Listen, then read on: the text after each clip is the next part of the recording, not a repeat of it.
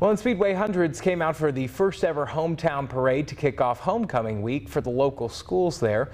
The parade saw dozens of school clubs, as well as local businesses, and even some rookie Indy car drivers getting involved. The parade itself was dreamed up by a local third grade teacher who said her hometown did something similar to this. We have such a unique town here in Speedway. There's so many people who do so many wonderful things, and I just thought that this would be a great way to acknowledge that and highlight the people in this town that make it so wonderful. IMS President Doug Bowles also stopped by the parade to show his support. Organizers say they want to begin holding this parade every year.